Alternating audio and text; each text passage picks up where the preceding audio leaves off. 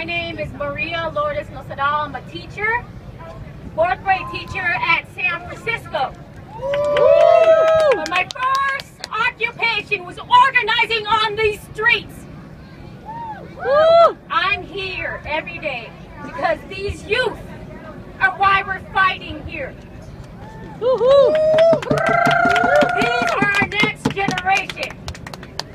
So when we march down these streets under these heat, you have to look in the hearts of each other and say we're no different.